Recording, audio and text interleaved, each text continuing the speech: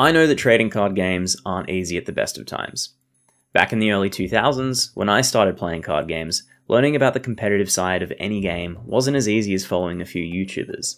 You had to trawl through hundreds of forum threads or even sign up to subscription magazines to get the latest decks and results.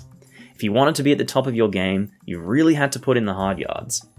Over the last 15 years, I've spent every opportunity studying and learning anything and everything there is to know about card games, ranging from the basics of making a new game, through to using statistics to analyze micro decisions during the game, and even the psychological tricks the professional athletes use to keep their focus. And for me, it paid off. But I'm no star player. Instead, most of my success has been as the guy supporting the team as a coach or captain, and I know that a good teacher can turn any student into a star pupil. I get that it's not too appealing to think that if you want to improve your game, you need to do what I did, and spend the next dozen or more years of your life studying the pro scene, going through trial and error, winning and losing, watching and re-watching the top players, and hoping that eventually something will start to make sense. Instead, I've distilled the most important lessons I've learned over my career into a 10-part series of lectures. Now, I can't guarantee that watching these videos will turn you into the next world champion, but I can promise that no matter how experienced you are, you'll find something to take away from these lectures. I'm going to be focusing on the recent smash hit from Legend Story Studios, the Flesh and Blood trading card game, but no matter what you play, the information in these lectures will be useful to you. At the end of each lecture, there will be a brief homework exercise. If you'd like, you can submit this exercise to tcghomeworksubmission@gmail.com, and I'll grade and provide feedback on your work at the end of each week or two. Don't worry, you won't lose marks for being late. I'll keep checking for submissions until the end of 2022. So without further ado, welcome to Lecture 1 of Constructed Class, How to Read Cards. Firstly, let's get something out of the way. This isn't Intro to Reading Comprehension, and when we talk about getting better at reading cards, we're not talking about your literal understanding of the words printed on the cardboard. But before we go any further, it's important that we establish the golden rule of trading card games. RTBC, otherwise known as Read the Bloody Card. Some of you might know this as RTFC, but this is not a parental guidance moment. RTBC is a very simple rule that even top players break all the time. Whenever you're faced with a card, even if it's one you've seen 1,000 times before, take the time to read it and read it again. Let's take for example the card on screen, Black Lotus, one of the most infamous trading cards of all time, up there with base set Charizard and Blue Eyes White Dragon. Everyone knows what this card does. Tap it, sacrifice it, add 3 mana. Or does it? Let's take a closer look. This card actually reads, tap, sacrifice Black Lotus, add 3 mana of any one color to your mana pool. That's right, you can't add a mix of colors to your mana pool. Seems simple enough, but I guarantee everyone who has played Magic for a while has used this card incorrectly or has seen someone use it incorrectly. These are the sorts of mistakes that can be solved if you just read the bloody card. It literally takes a couple of seconds to do, and will improve your game straight away. When you're thinking about adding a card to your deck, take the time to read that card properly, because it can save you a lot of heartache in the future. And when your opponent plays a card in a crucial moment, don't be ashamed to take the time to read and reread it, even if you're sure you could recite it with a gun to your head. But that's all very surface level stuff. Let's get down to the nitty-gritty and focus on the first of today's 2 main studies, card profile versus card text. A lot of players don't understand the distinction between card profile and card text, and even top players can struggle to articulate exactly what that distinction is. There's a very simple reason why. It's just not something we tend to think about, and over time it can be something that you understand on an instinctual level without having really needed to dive into it in any depth. But really understanding the difference will give you another tool to level up your game. Let's define card profile and card text. It's actually easier to start with the second term. Card text means everything in this little box that isn't flavor text. If you're new to card games, flavor texts are usually little snippets or lore or quotes from characters in the game, which have no effect on actual gameplay. What we're really focusing on are the effects of the card. For example, we have the card on screen, Snatch. This card's text is very simple. If Snatch hits, draw a card. Doesn't get much simpler than that. Usually when we evaluate new cards or build a deck, we tend to focus on the effect of a card more than anything. You want to put the biggest and best effects in your deck, so you spend the majority of your time comparing all the different effects you can find until you find some cool combo or interaction that you want to play. And that's fine. But you're probably overlooking some very, very important information. Let's take a look at two cards from the Yu-Gi-Oh! Trading card game, Upstart Goblin and Jar of Greed. At first glance, these two cards seem very similar, as both allow you to draw one card, although Upstart Goblin gives your opponent 1,000 life points in exchange, pushing you further away from winning the game. But while one of these cards is unplayable, the other is so strong that you're currently only allowed to run one copy of it instead of the usual 3 copies. But just by looking at the card text, with no other context, you probably wouldn't be able to guess which of these cards is limited to one copy. And even if you did take a guess, most of you without knowledge of Yu-Gi-Oh! Would probably pick the wrong card. Why? Because there's some information we haven't looked at yet, and that's the card profile. The card profile includes everything outside of the card's text box that is relevant to gameplay, so not things such as rarity or collector number. This differs from game to game and includes things such as the cost of a card, its name, what type of card it is if the game has different card types, and so on. Let's go back to our example of Upstart Goblin versus Jar of Greed. These are two different types of cards, being spell and trap cards, as noted in the corner and by the corresponding blue-green and pink-purple borders. In Yu-Gi-Oh!, spell cards can be played from hand with immediate effect, but trap cards need to be played face down for an entire turn before their effects can be activated. That difference is enough for Upstart Goblin, even with the downside of granting your opponent 1,000 life points, to be limited to one copy per deck, while Jar of Greed is considered to be a below average or even unplayable card. This gives us our first key lesson that applies through all card games universally. The combination of card profile and card text is what makes or breaks a card. The right card text on the wrong card profile can make a card totally unplayable. Let's go back to Flesh and Blood. In Flesh and Blood, card profile is composed of 5 main things, conveniently located around the border of the card. We have the cost in the top right, the pitch shown in the top left and also by the color strip on the top border, the attack value in the bottom left, if applicable, the type of card written in the bottom border, and the block value in the bottom right corner, if applicable. When you find a card with a great effect, you also need to take into account all 5 of these things. Card profile is actually much more important in Flesh and Blood than many other games, because in this game, cards can have up to 3 different profiles. But if you've played for a while, you've probably rarely or never seen anyone put yellow or blue Snatch into their competitive constructed deck. Why is that?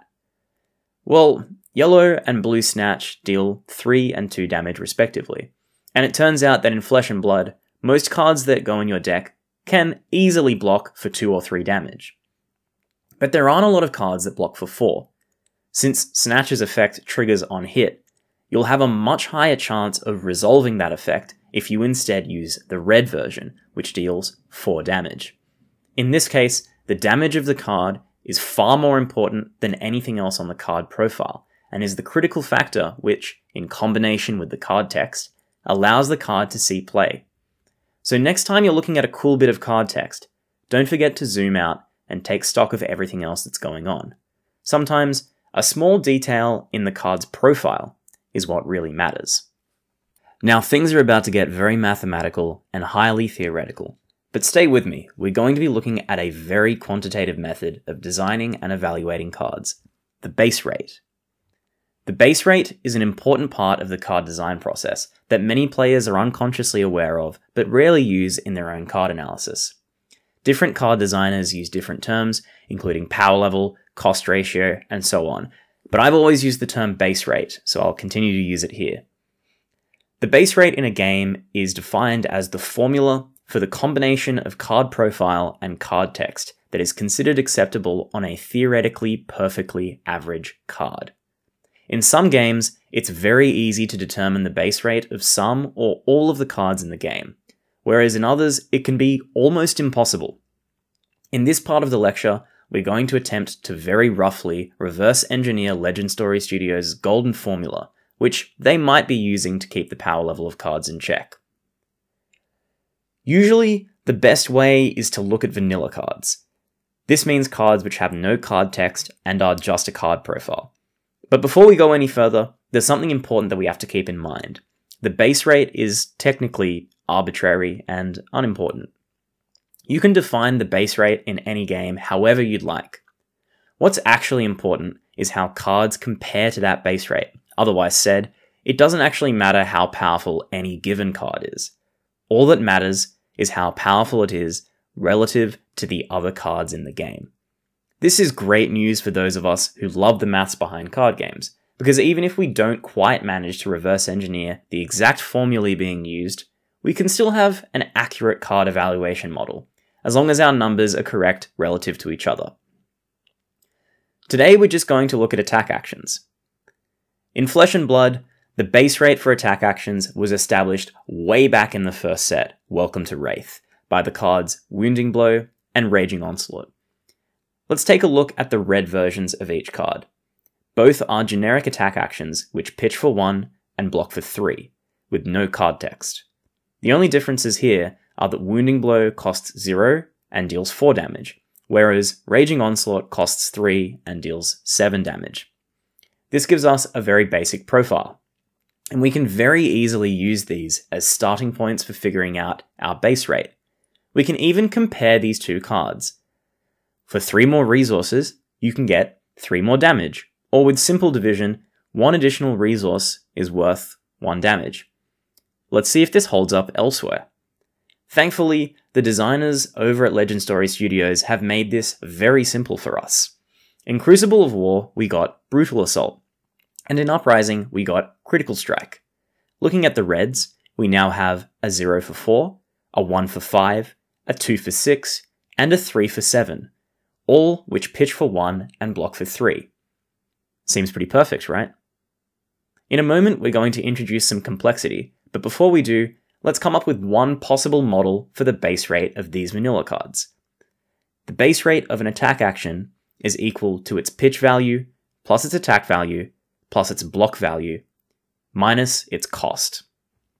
Let's call this the simple base rate formula, and apply it to the cards we've just been looking at.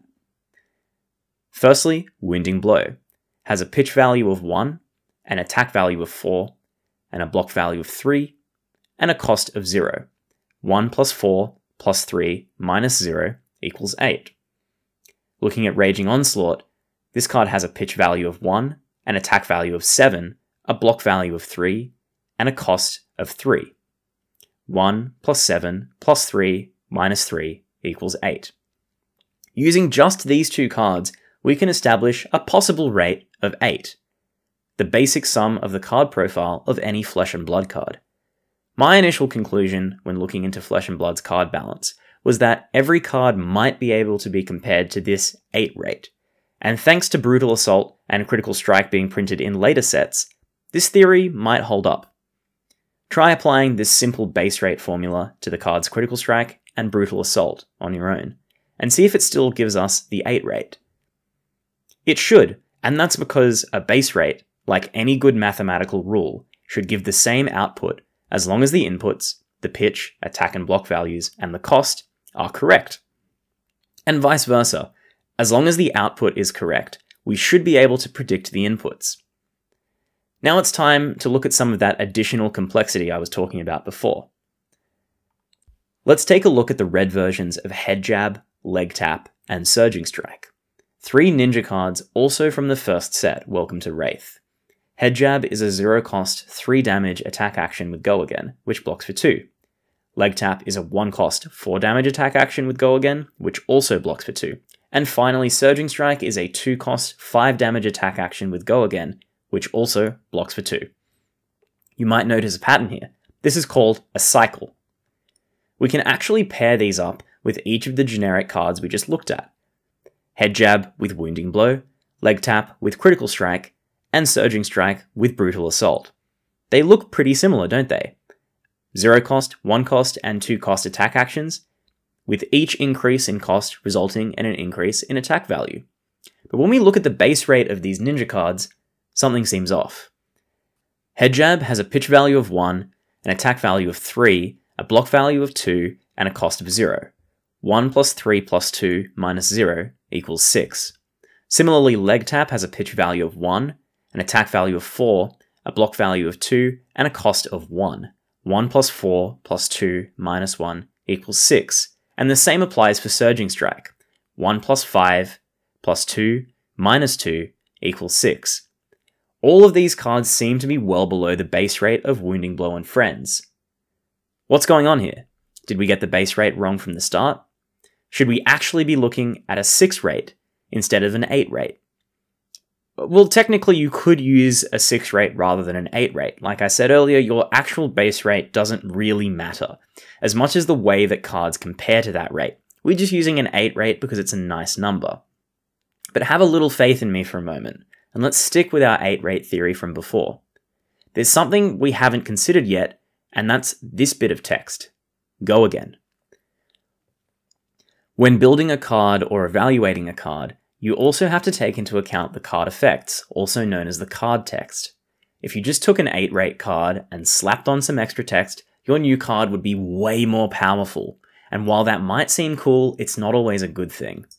When you're designing a card game, one of the most important things is to give your players an element of choice. Make them think about why they want to play card A instead of card B. If your card effects are just thrown onto your base rate cards without much thought, then you end up with cards which are obviously more powerful than their counterparts, giving players no reason at all to play certain cards. You need to rate your card effects appropriately so that they fit within the power level of your game. When calculating a base rate, or reverse engineering it as we're doing today, we also need to consider the value of the effects in the card text. Our new formula will be as follows. The base rate of an attack action, 8, will be equal to the pitch value, plus the attack value, plus the block value, plus the effect value, minus its cost. Back to the cards on screen, it seems to me like LSS have made a pretty simple decision. Go Again is a pretty powerful effect by their reckoning. So powerful that they've made the decision to remove 1 block and 1 power from Wounding Blow in order to put Go Again on Head Jab. This seems to imply that Go Again has a value of around 2. Let's apply this to our ninja cards. Head Jab has a pitch value of 1, an attack value of 3, a block value of 2, an effect value of 2 from Go Again, and a cost of 0. 1 plus 3 plus 2 plus 2 minus 0 equals 8. And the same applies for Leg Tap and Surging Strike. You can calculate these ones yourself. This is a pretty small sample size to try and figure out the value of Go Again. Can we maybe prove this formula in any other way? Well, sure. Instead of comparing Wounding Blow and Head Jab, let's compare Wounding Blow and Leg Tap. Both of these cards pitch for 1 and attack for 4. The differences being that Wounding Blow costs 0 and blocks for 3 with no text and has no effect value, whereas Leg Tap costs 1 and blocks for 2 with an unknown effect value, which is what we're trying to solve for. Again, comparing these two cards, it looks like without consideration of the card text, Leg Tap is 2 values short, and that suggests that Go Again is worth about 2. This checks out, right? Well, maybe not. Time to go a little deeper. Sticking with Wraith, let's compare another 2 pairs of cards. The Brute cards Smash Instinct and Pack Hunt, with the vanillas Raging Onslaught and Brutal Assault. There's a problem here. These Brute attack actions have the exact same cost, pitch, attack value, and defense values as the vanilla cards, but also have the beneficial keyword Intimidate. So what's going on? It looks like there's something else we need to think about as part of our base rate. Or are these Brute cards just straight up better than their corresponding vanillas? Well, if you're building a Brute deck, sure. But what if you're building a Warrior deck or a Ninja deck? As much as you might like to, you can't include Smash Instinct or Pack Hunt in your deck. So while Smash Instinct and Pack Hunt are clearly better than Raging Onslaught and Brutal Assault, they come with the restriction that they can only be played in a Brute deck. This is one of many types of conditions that the card designers over at LSS and in other companies use in order to balance their cards relative to the base rate of the game. A condition can be defined as any kind of negative effect or restriction that is used to balance out a corresponding positive effect. You might have heard people say something like, class cards are always better than generics. And this is why. Because those cards are restricted to certain classes. They have to be more powerful. This gives us as players an incentive to lock ourselves into a given class, and the ability to play some cards while removing our capacity to play others. If this wasn't the case, the game would become extremely imbalanced, and not fun at all. Imagine if Prism could play Crown of Seeds. Pretty scary. So looking at our current example, it seems like the trade-off for gaining the Intimidate keyword is simply that Smash Instinct and Pack Hunt are conditionally locked into Brute. Let's update our formula. The base rate of an attack action is 8, equal to the pitch value, attack value, block value, and effect value of the card, minus its cost and minus the value of its conditions. This looks pretty good to me. Let's call it the expanded base rate formula. In fact, this is the simplified version of the formula that I personally use to evaluate attack actions in Flesh and Blood. Just one thing is missing though. How do we calculate the numerical value of the Intimidate keyword? And how do we calculate the cost of the condition of being locked into the Brute class? Currently, all we know is that they're roughly equal. I'll leave this as an exercise for you, the student, to solve. Try cross-referencing other cards to see if you can figure out a possible value for these two elements of the base rate formula. And if you want, you can submit your answers in the comments section below, or if you've got a very in-depth response, you can submit it to tcghomeworksubmission@gmail.com. If you can do this, try going back and re-evaluating what the value of Go Again is in our previous example with the ninja attack actions. The important thing to understand is that these kinds of formulae aren't useful unless you practice using them. The hardest part about any card design or evaluation process is figuring out how to evaluate the effect value and conditions. Personally, I have a whole notebook full of keywords and conditions from the various games that I've played over the years, which I use to give me inspiration and reference for the power level that I want when I'm designing a new card game. If you're evaluating a card game, or trying to reverse engineer a base rate, you'll need to build up your dictionary over time. For example, in Flesh and Blood, ask yourself, how much is Intimidate worth? How much is Phantasm worth? How much is Go Again worth? How much is the condition, if this hits, worth? How much is the condition, if you have less life than your opponent, worth? And so on. It takes some time and practice to be able to look at a card and fully rate it out. And don't forget, even the card designers don't have all the answers. Sometimes you simply can't be sure what the exact value or power of any given effect is, and that can make it a bit of a stab in the dark whether or not the card you're designing or evaluating is any good, or indeed, if it's too good. That's why we need to test cards, and it's also why we end up with cards which are just too powerful and define metagames, or even get banned, and why some cards with really cool looking effects are just too weak to be played. This is true for all games, including Flesh and Blood. Sometimes you just need to take a step back, and instead of looking at things from a quantitative perspective, try to be qualitative instead. So if in the end, sometimes the maths just can't give us the answer, what's the point? Well, if you understand the base rate of a card, you're already a step ahead, and you'll be much better at identifying those overpowered cards if they just seem a little bit too good for the base rate. While you shouldn't forget that there might be plenty of other factors that you can consider when evaluating a card, looking at the base rate is a great and efficient place to start. Not sure if a card is good? Easy. Just check if it exceeds the base rate in some way.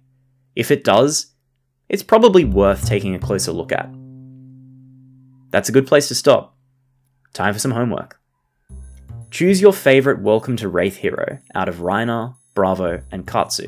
Although I love Dorinthia, let's stay away from her for the purpose of this exercise. Choose a couple of attack actions and do the following.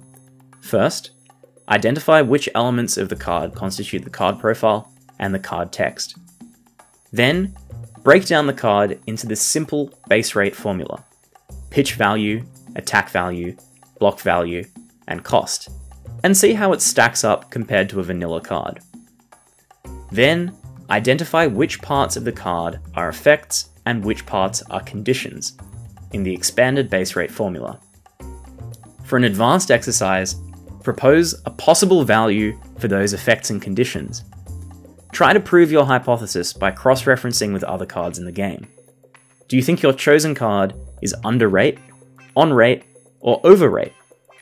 So mathematically, is your card a good card or not? Does this correlate to real-world playability? Why or why not? If you'd like me to review, you can submit your homework to tcghomeworksubmission@gmail.com. Thanks for coming to class. The next lecture will be on understanding your game plan. I can't wait to see you there.